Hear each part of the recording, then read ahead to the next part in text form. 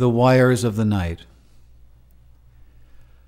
I thought about his death for so many hours, tangled there in the wires of the night, that it came to have a body and dimensions, more than a voice shaking over the telephone or the black obituary boldface of name and dates.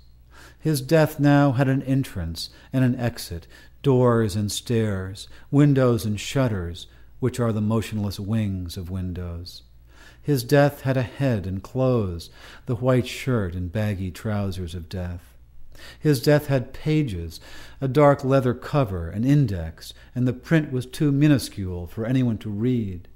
His death had hinges and bolts, which were oiled and locked, had a loud motor, 4 tires, an antenna which listened to the wind, and a mirror in which you could see the past.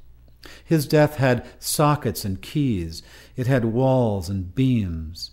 It had a handle which you could not hold, and a floor you could not lie down on in the middle of the night.